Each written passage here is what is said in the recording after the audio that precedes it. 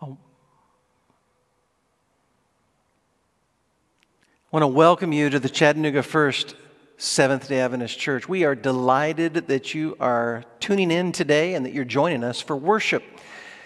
And I want to also remind you that tonight at 7 p.m., that you can join us for HopeAwakens.com. We have It Is Written that has put together an evangelistic series this spring that is in over 650 churches. Over 70,000 people have registered and signed up, and you can do the same at HopeAwakens.com. You can join us tonight at 7 p.m. as we continue the series. We have been here, a couple of weeks since we've been together. And you would think in the midst of this COVID-19, where this disease is spread all throughout the world, that was enough. But those that live in the Chattanooga area know that right in our backyard, there was an F3 tornado that ripped through this city. And I just want to take a moment to thank those who have gotten out of help their fellow church members, help complete strangers by, handing out bottles of water, handing out burritos, boarding up the sides of windows, tarping roofs, taking a chainsaw and cutting out a path so people can get out of their houses, digging up stumps. Do you know we dug up stumps, lots of stumps, cut down trees, all kinds of things to be able to help one another out and help the community. If you want to help out some, we're joining an organization called CrisisCleanup.com. And you can join us. We're even going to be out tomorrow continuing to help folk here in the Chattanooga area. So please connect with Marion. You have her contact information at chatfirstsda@gmail.com. We want to remind you that on our website there is an online giving tutorial so that if you would like to contribute to our organization here at Chattanooga First, you can do so by an Adventist Giving app. It can be found at Google Play or at the Apple Store. And the tutorial video shows you how to click the right buttons there. And we appreciate your tithes and offerings. Our church board met this past week over the phone, and the finances were doing good in the midst of this. And I just give God praise for that. And we want to pray for the folk. We want to thank the healthcare workers that are out there ministering on those front lines. We want to pray for those that are unemployed, and we want to speak to the hearts of men and women today. There are people that have had accidents in our church, broken bones. They have suffered death of loved ones. And what touched my heart was this message: when bad things happen to good people. And so this goes out from my heart, seeking words of comfort and hope from the Scriptures to uplift and give you courage. I invite you to pray with me just now. Heavenly Father, we want to see another miracle. We want to invite you, the God of the universe, the one who sits on your throne, that sees and hears and knows the pain and the suffering and the challenges that not only our members are facing, this entire community is facing. And we pray, Father, that your Holy Spirit would speak this morning, that your word would come alive and it would register through the internet into the... Well, actually, you don't even need the internet. You're going to reach out and touch the hearts and the lives of people as they hear this message. And I pray that it would give them courage, that it would give them hope, and that it would give them strength. In Jesus' name, amen.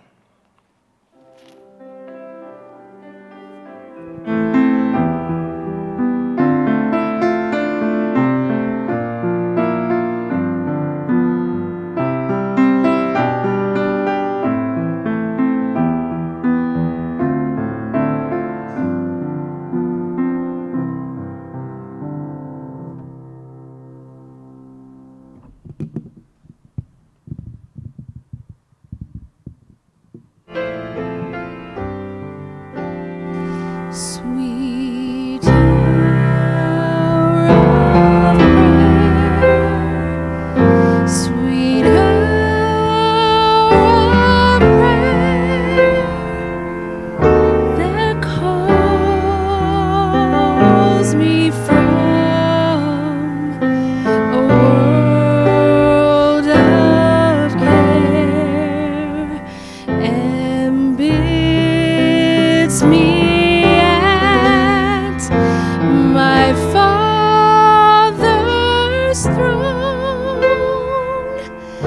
Make all my wants and wishes known in seasons of distress and grief. My soul has often found relief, and off escape the tempter's snare by thine return, sweet hour of prayer. I need thee every hour, most gracious Lord. No tender voice like thine can peace afford. I need thee, oh, I need thee. Every hour I need thee. Oh, bless me now, my Savior. I come to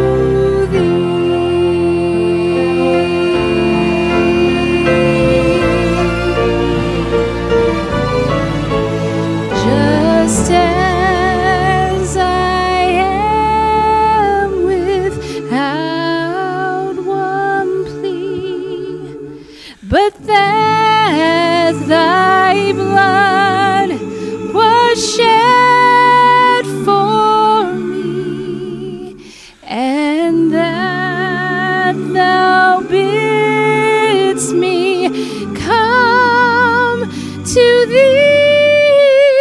O Lamb of God, I come, I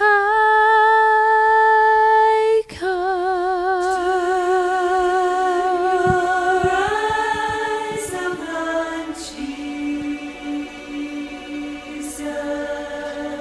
Look full in his wonderful face, and the things of earth will grow strangely dim in the light of his glory and grace.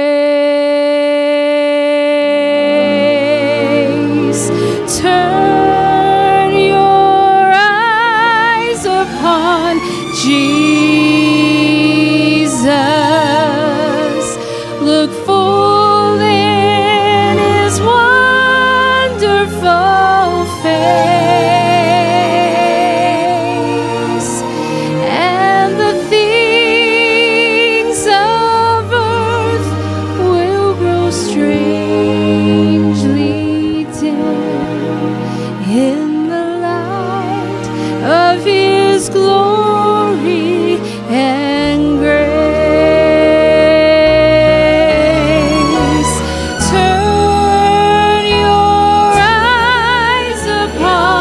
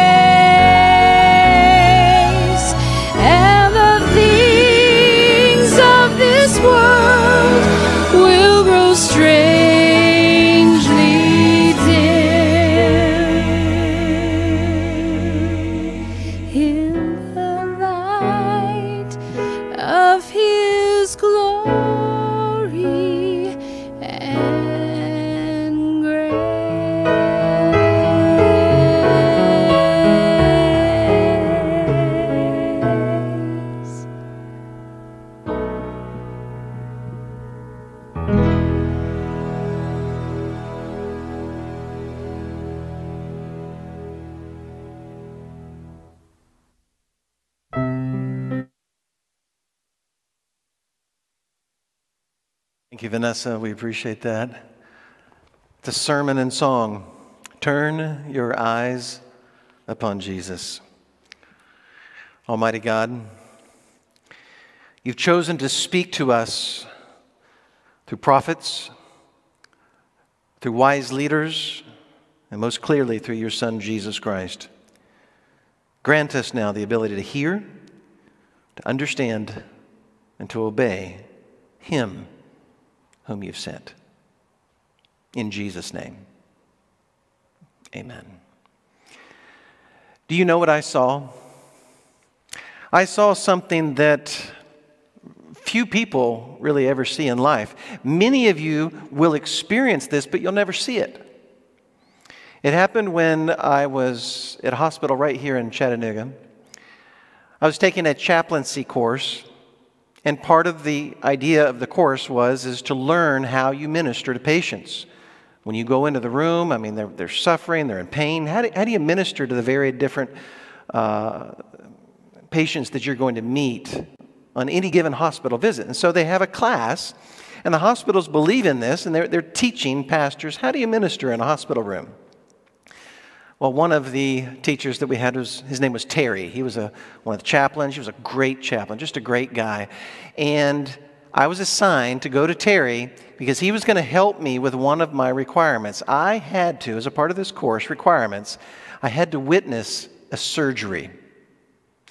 And as we went and we looked at the board, there was all kinds of different surgeries going on, and there was one Terry thought that I needed to go to. It was a gallbladder surgery, you know, that lapendectomy where you kind of come in. I'm like, you know, Terry, I really appreciate that, but if we're going to see a surgery, let's see a real surgery. I mean, you got an open heart surgery?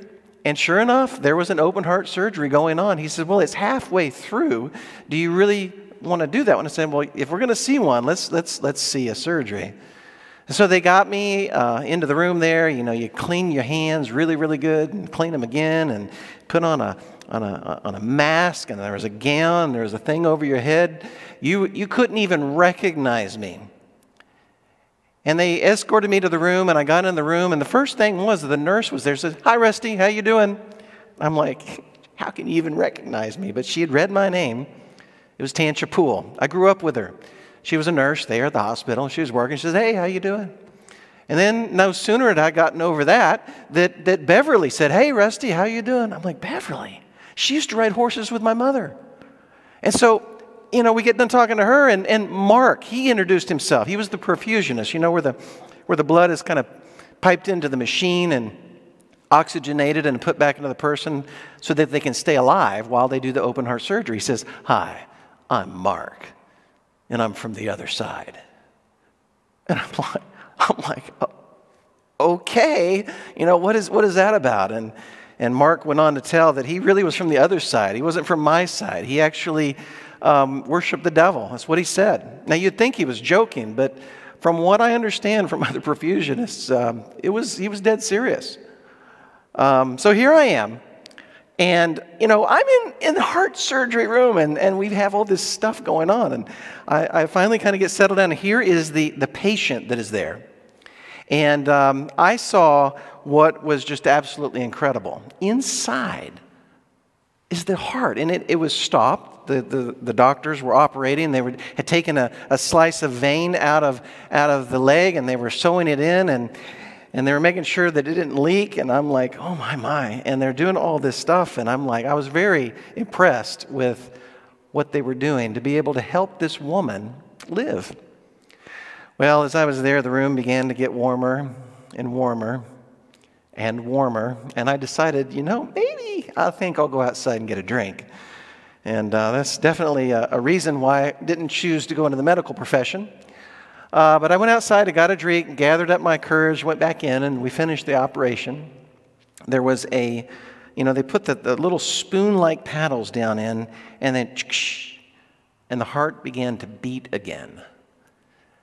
Pretty incredible to be able to see that kind of a surgery, and how God has had advances in medicine to be able to see, help people live again who would have died without this operation. Pretty incredible stuff. But you know what else I saw? I saw a guy by the name of Frazier. Now, we've changed all the names because you never know who knows people here. But to Mr. Frazier, I've been called to go to the room, and Mr. Frazier was there, and he was inside of the room. And while he was there in the room, I came in, and he was resting very peacefully, looked good. Everything was great except for one thing. He wasn't breathing. He too had had an operation, and as he had gone through the operation, he did not survive the operation. And I had been called as a chaplain to be able to help the family as they came in to see him for the first time since he had passed away. Now, let me tell you something. That's one of the most private moments in life where people are grieving, where people are, dealing with some of the, they just lost their father. They just lost their loved one. And it's one of those times where you don't say anything. You'd think that you would say something in that situation, but that was the lesson that I learned. Just to be with them. Just to be with them and to not deal with anything. To be able to just hug them and cry with them. Not have to say anything. It's one of the lessons that I learned.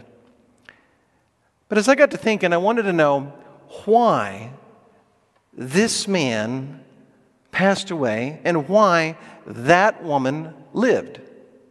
I had a real question about that. What was the deciding factor? I mean, was this a bad man? Was he, being punished? And as you're going through that situation there, I began to think, was supernatural forces coming into play? And after all, if there were supernatural forces, why didn't the woman pass away? Because after all, that was the devil-worshiping perfusionist. And I began to put all these things together. And you begin to ask the question that many people ask, why do bad things happen to good people? And I want to take a look at that today.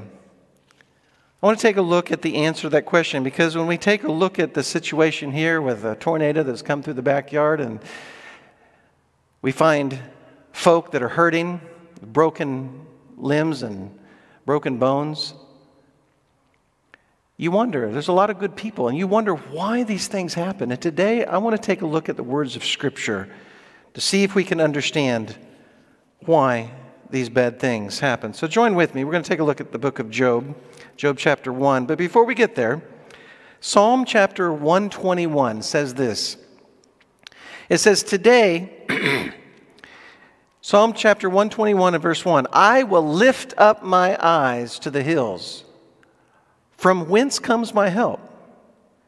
My help comes from the Lord who created heaven and earth. And so I want you to know this morning, I left my bag of magic tricks at home. I don't have any magic here today. I don't have any hocus pocus to try to make things better. What I do have is this. I find hope in this passage. That when trouble comes, our help comes from the Lord, the maker of heaven and earth. Notice that it doesn't say that my pain comes from the Lord. It says my help comes from the Lord. Job's friends, they dropped by and they thought that, Job had done something wrong. You remember the story. And if you've read the book of Job, it's a long book. It's 40 different chapters. When you start getting to chapter 3 and 4, that's when Job's friends start coming over. And they're there until chapter 38. The bulk of the book of Job is his friends coming over and saying, no, Job, surely you've done something wrong. I mean, seriously, why would you do this? How could all this stuff happen if you didn't do something? In fact, it isn't too long in the story we see even Job's wife encouraged him to curse God and to die. But that's not the appropriate response, is it? In June 13, 1999, I was traveling down I-75, and we were going down the highway there, and the road came to a stop.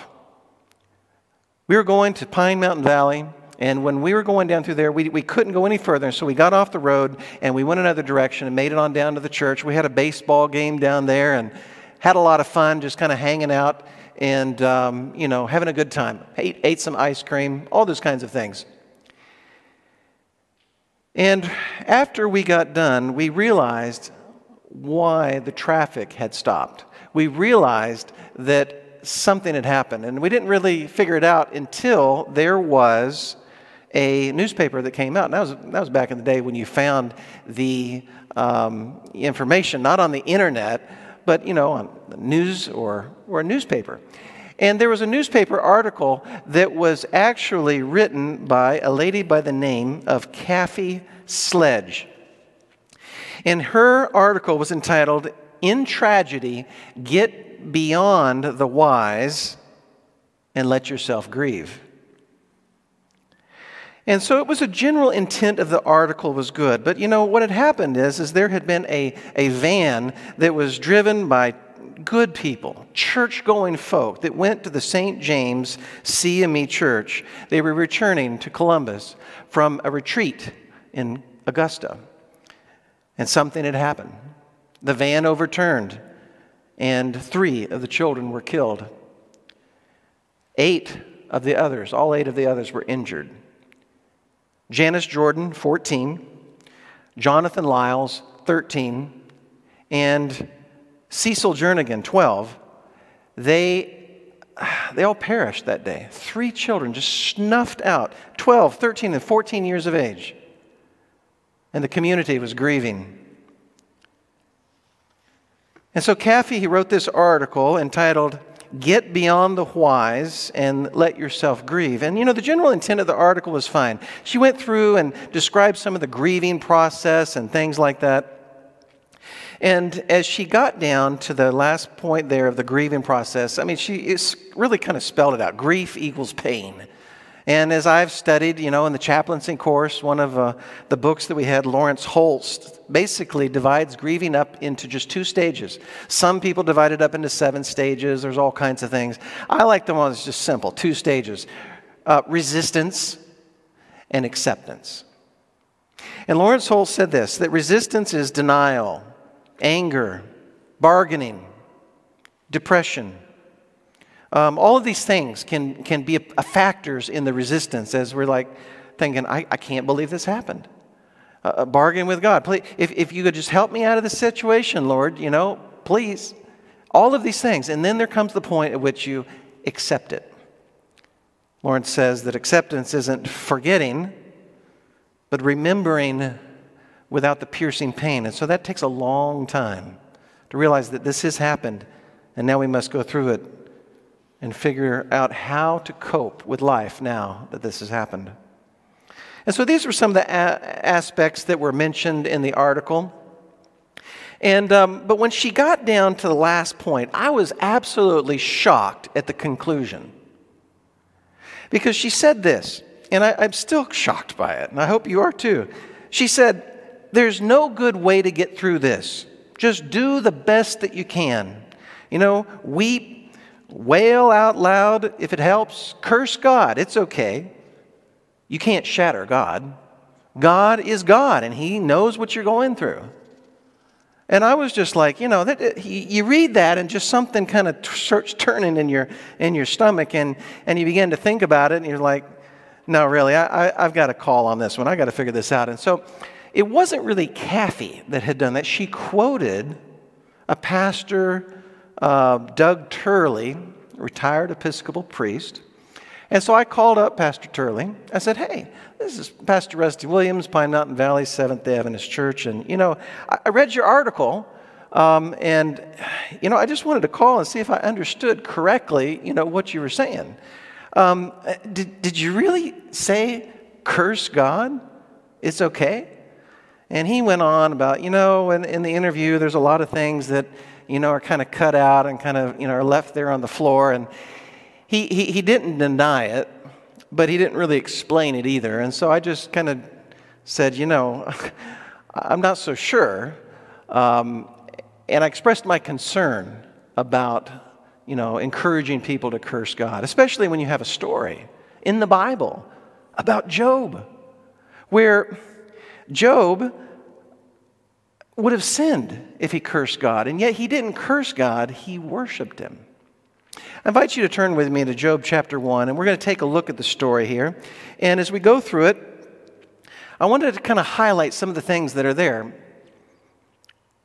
First of all, as a congregation, we need to realize that behind the scenes there was something going on that Job had no idea of. We see that there was a day, verse 6, when the sons of God came to present themselves before the Lord, and Satan also came among them.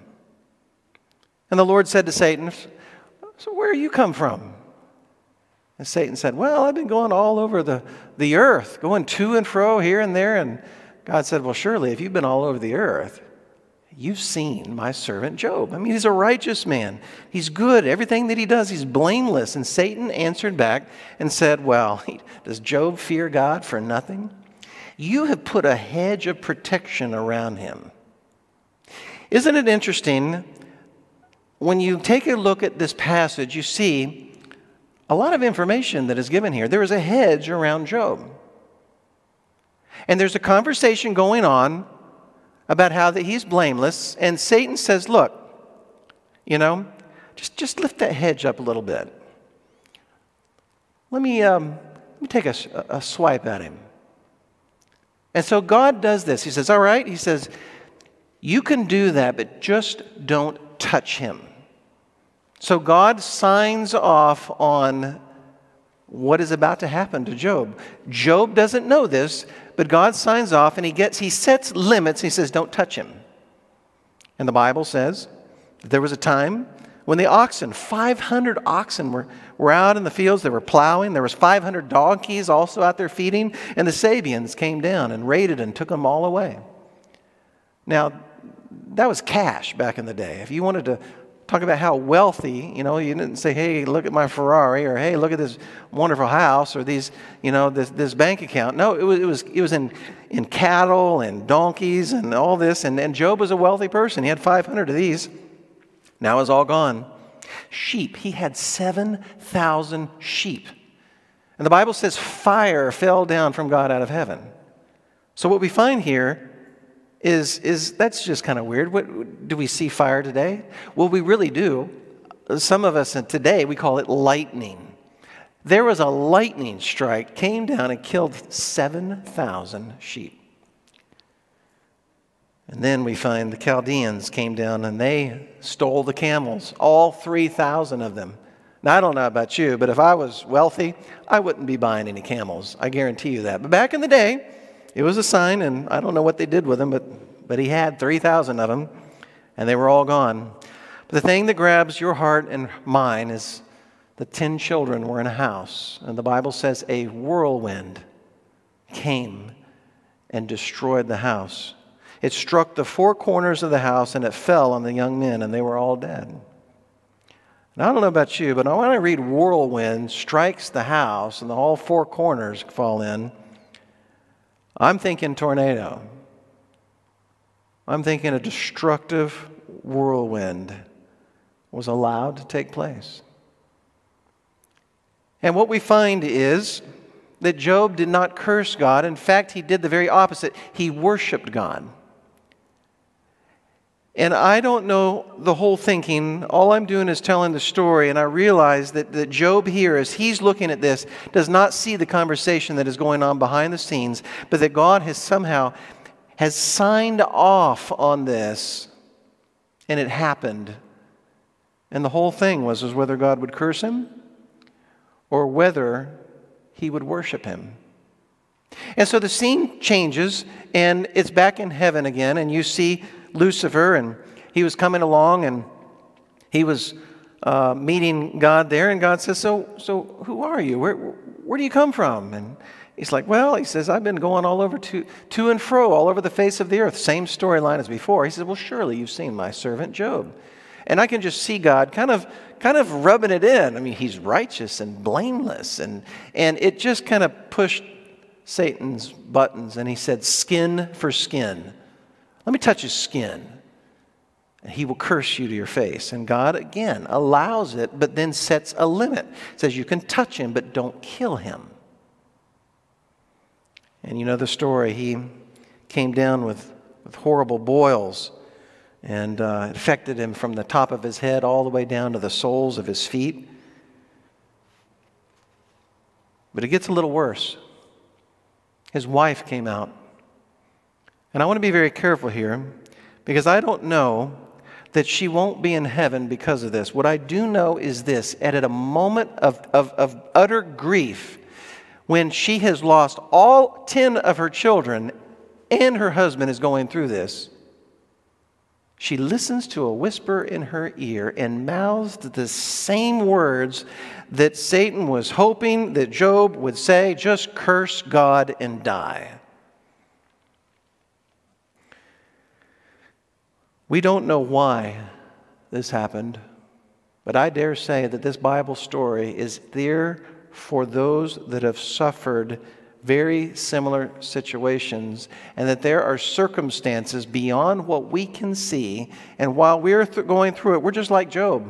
But thank God he put this story here, because we can see that there's something going on behind that we don't understand. And as we go through this, I hope that there is something that will help as we study this, to be able to help us all through these situations. Because either you've had a situation like this, or you're in one right now, or you're going to go through one. And so we can help each other here. You know, I want to remind folk that there is a passage in Galatians chapter 6 and verse 7 that says, "Whatsoever a man sows, he shall also reap." Chapters, 3 and following, chapter 4, Eliphaz shows up and all of his friends, and they go through this whole thing. Job, surely you've sinned. Job, you must. Job, this doesn't happen. Surely. But Job never sinned. And we read this New Testament passage in Galatians chapter 6 and verse 7 that says, "Whatsoever a man sows, therefore he shall also reap." But this does not set a cause and effect relationship for all events, because this isn't the only passages in Scripture that we have been given. It only states that sinful behavior will have negative results, and that is true. I mean, if you smoke cigarettes, it's not going to be a far cry that you could develop emphysema, cancer, COPD, one of a number of different things, emphysema. But there are folk out there like George Burns. I mean, he lived to be over 100 years old. And people would say, "George, you need to stop smoking." And he would just take a cigarette out of his mouth and say, "Well, my doctor told me to stop smoking, but he's dead." And then they would laugh and laugh and laugh. George Burns represents a statistical case of about 3% of folk that can smoke until they're over 100 years old and never die. But I want you to think about that. That's a 3% shot. I'm not going to gamble on that. And I will guarantee you that if you're serious and you want to quit, it doesn't have to be smoking, it can be drinking, it can be all number of different things, that God will help you. He helped me 30 years ago, and I haven't put one in my mouth for 30 years. You can do it through the grace of God, and to be able to help out in situations like that. But there's another story I want to keep in mind, because not only is there the principle, what you sow, you will reap, there's also a sticky other principle that almost flies in the face. In fact, it does. It comes to us in John chapter 9, a story that I am so glad is in the Bible. And I want you to turn with me and kind of go through it, because it comes at it from a much different angle than Job's friends were coming at it. John chapter 9, you find the story of the blind man. And we find that there was a question that was posed by the disciples. And I just love this question because it so points out the humanity in people's lives. The disciples are walking along, and there's the blind guy. Everybody knows the blind guy. He always comes out, he always begs right there at that particular place. And so as they're walking along, these disciples are under the tutelage of Jesus. And they are learning from him. They're learning all kinds of things. And as they're going along, here's the creator of the universe. And the disciples say, Master, who sinned, this man or his parents, that he was born blind? And Jesus answered and said, neither this man nor his parents sinned, but that the works of God should be revealed in him. From the disciples' point of view, there wasn't a question about sin. It was just like they were curious. Was it the blind man or maybe his parents that he was born? And Jesus short charges the whole question and said, well, neither. Neither this man nor his parents, but that the glory of God would be revealed. And then he does something different. And he goes over to the blind man and says, hey, come over here. And he does something really awkward. He just kind of gets down and he scoops up some of the dust here. And I want you to just think about this. He spits in his hand and starts making clay out of saliva and dirt, and then wipes it all over the man's eyes and tells him to go wash in the pool of Siloam. And the man goes over and he washes. And as he's washing, he opens his eyes and he's like, I can see. I can see.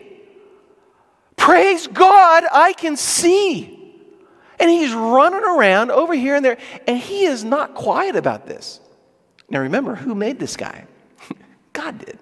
And he put just the right temperament and personality that this guy couldn't keep quiet. He is so excited, he's running around. He's, I can see.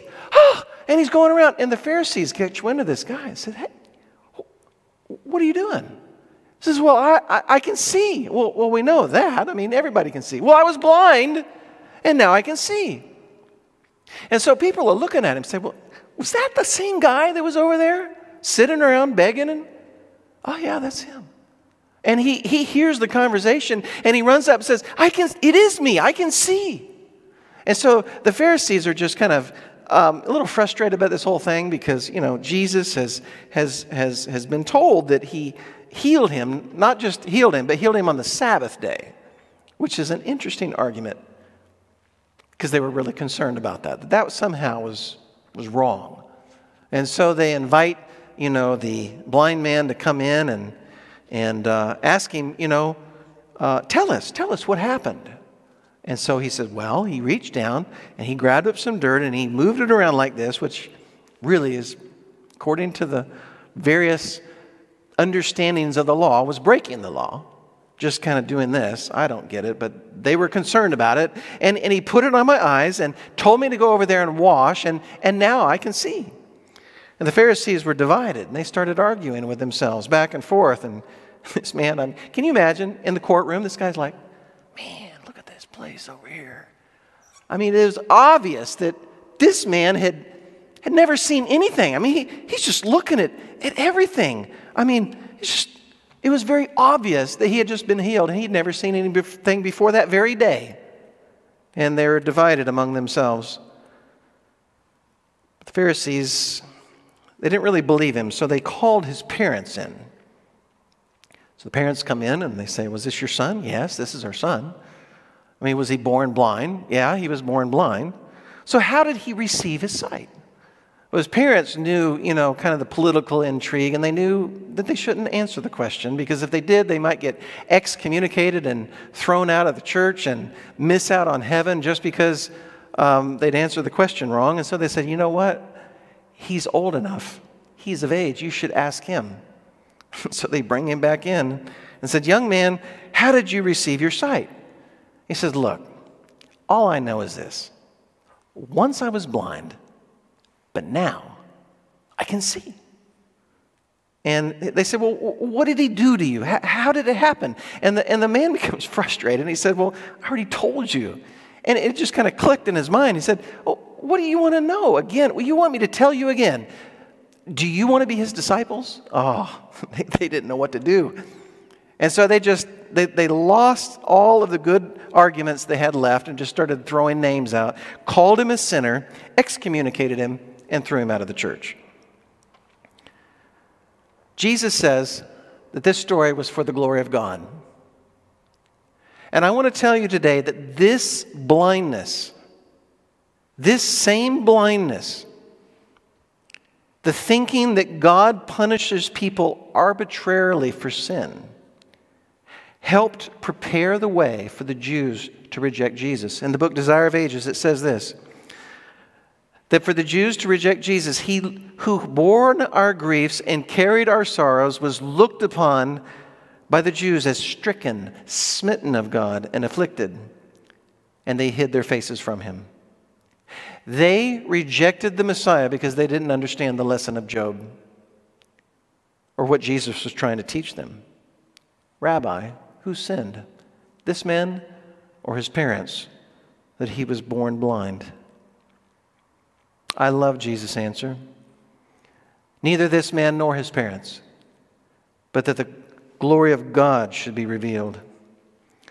And so we answer the question, why do bad things happen to good people? And I want to leave you with this, that sometimes there are no reasons.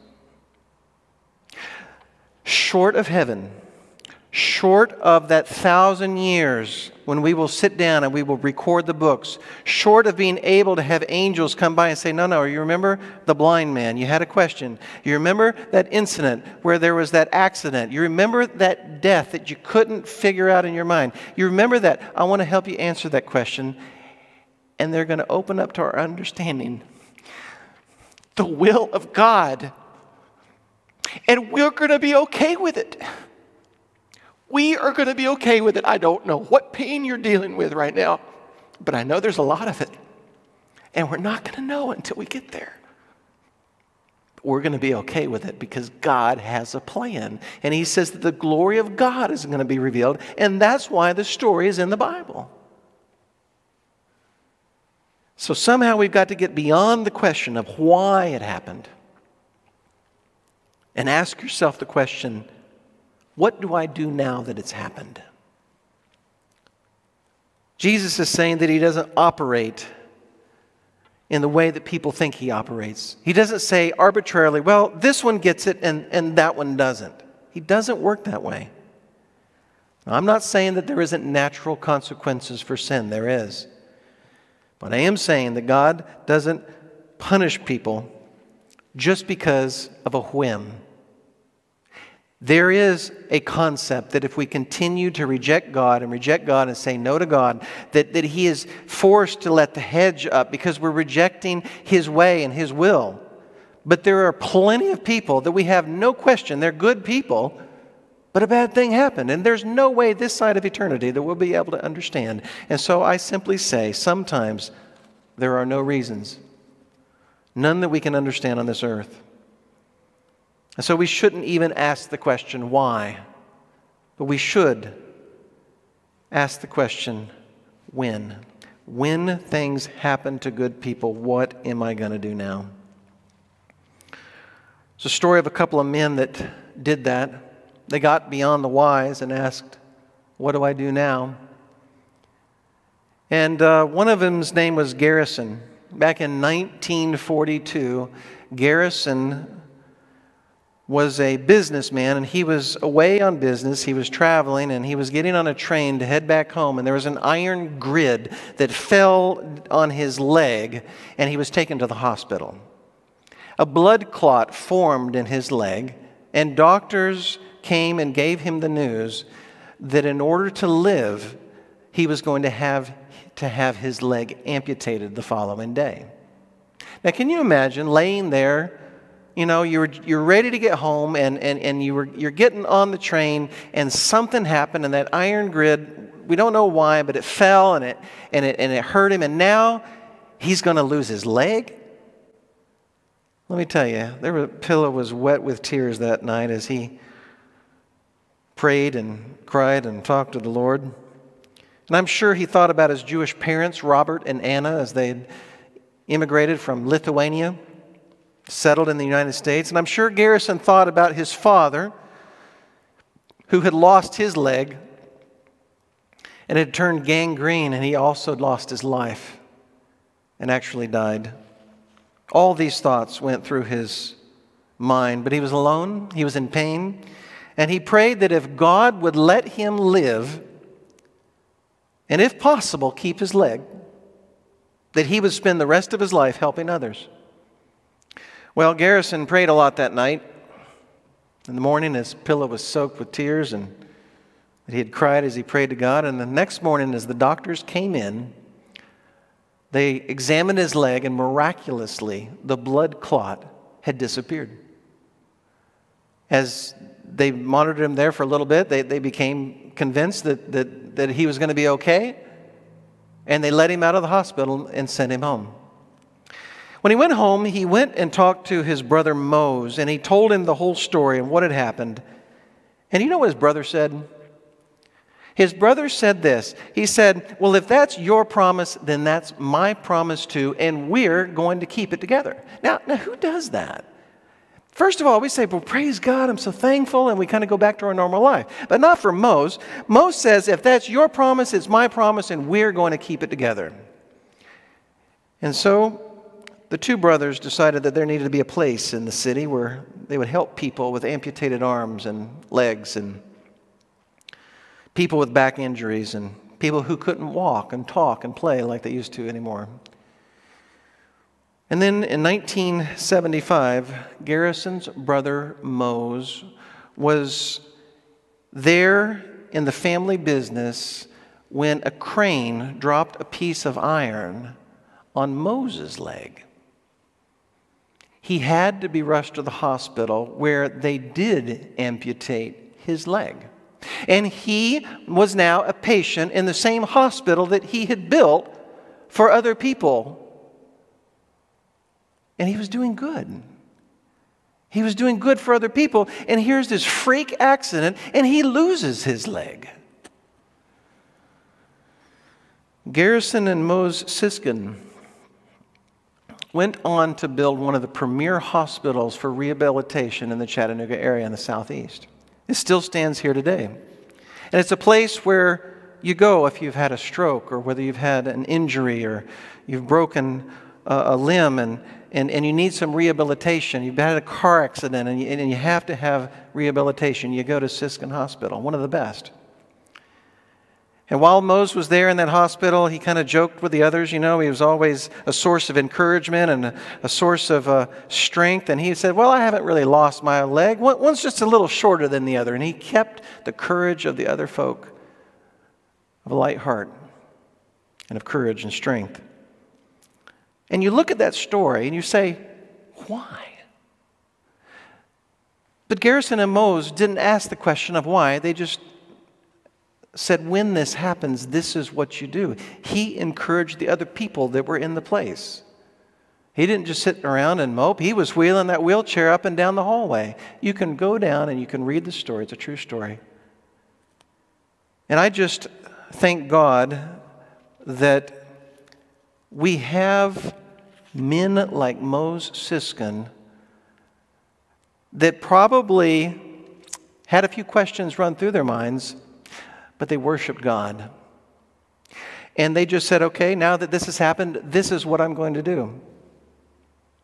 And they were a source of encouragement and strength to others. So why do bad things happen to good people? Sometimes there is no answer. I will tell you this, that suffering is inflicted by Satan and is overruled by God for purposes of mercy. But while we're on this earth, in the midst of the tragedy, we can, by faith, pull back the curtain that separates us from the other side and see that there is an interplay between Christ and Satan. There is a controversy going on, and we are not allowed to understand the why. And so we have to, by faith, say, when this happens, I'm going to worship God. Job gave us that. Job gave us that. He says, if he slays me, if he kills me, I'm going to worship him. And that kind of mindset helps us to understand passages like Romans chapter 11 and verse 33 when it says, "How unsearchable are your judgments, and how unsearchable are your ways past finding out." Romans chapter 11 and verse 33. So while we're on this earth, we may not be able to answer the question of why and just get to the when. And if we see that God reveals himself to man, it is by shrouding himself in a thick cloud of mystery. You know, I love the last part of the book of Job, chapter 38, when his friends get tired of talking. God says, "All right, now I want you to go over to Job, and he's going to pray for you because you've sinned." They spent all this time, days and days, harassing Job, trying to figure out what he had done wrong. And God said, "Let him pray for you." And then God speaks. Don't you love it when God speaks? Notice what he said. Job chapter 38 in verse 1, "And then the Lord answered Job out of the whirlwind." That's interesting. He was in the thing. Out of the whirlwind. "Who is this who darkens counsel by words without knowledge? Now prepare yourself like a man, and I will question you, and you shall answer. Where were you when I laid the foundations of the earth? Tell me if you have understanding. Who determined its measurements? Surely you know. Who stretched a line upon it? And to what were its foundations fastened? And who laid the cornerstone when the morning stars sang together and all the sons of God shouted for joy?" Now I want you to just stop for a moment and think about that. We, by the miracle of science, really, have sent men to the moon. And when they got up there, they turned around and they took a photograph of the earth. Now I want you to just look at that photograph for a second. We know what a foundation is. The foundation is the cement that holds the building up, right? It's the foundation that holds the whole house up. He says, "Where were you when I laid the foundations of the earth?" When astronauts got up there and turned around and looked back on Earth, they found out there is no foundation. It just sits there on nothing. And he asked Job, "Where were you when I just put the earth out there on nothing? Where is the dwelling? Where is the way to the dwelling of light and darkness? Where is its place? That you may take it to its territory, or that you may know the paths to its home. Have you entered the treasury of snow? Have you seen the treasury of hail, which I have reserved for the time of trouble, for the day of battle and war? Who has divided a channel for the overflowing of water, floods, or a path for the thunderbolt, lightning?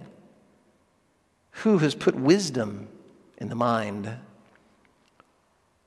Do you know who set the wild donkey free? Job. Job, stand up, answer me. Did you make the eagle proud? Job, stand up and answer me. Stand up, Job, and answer me like a man. Job 40 and verse 1. Job answers and says, "Shall the one who contends with the Almighty correct him? He who rebukes God, let him answer it." And so as Job listens to all of the questionings, as he listens to all of God asking him to think about this whole process, we come down to the final point, and it is there in Job chapter 40 and verse 4. And this is what he says. Job, behold, I am vile. What shall I answer you?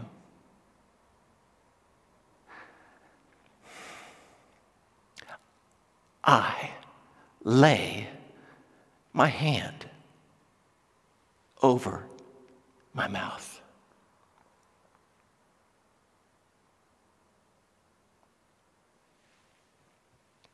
Heavenly Father, help us to understand the story of Job.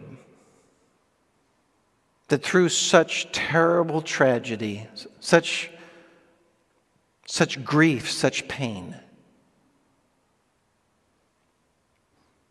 that when you came down and in love questioned Job, where are the foundations of the earth? Tell me if you have understanding. Help us to remember that you've got this. Just like you hold the earth on nothing, you've got us. You've got our problems. You've got our situations. Father, we don't know why these things happen. We just know that when they happen, we want to worship the Lord Jesus Christ. We want to thank you for saving us. We want to thank you for the cross. We want to invite you to come in and change our lives and prepare us for heaven and for the rest of the story when we'll know the why in time to come. This is our prayer in Jesus' name. Amen.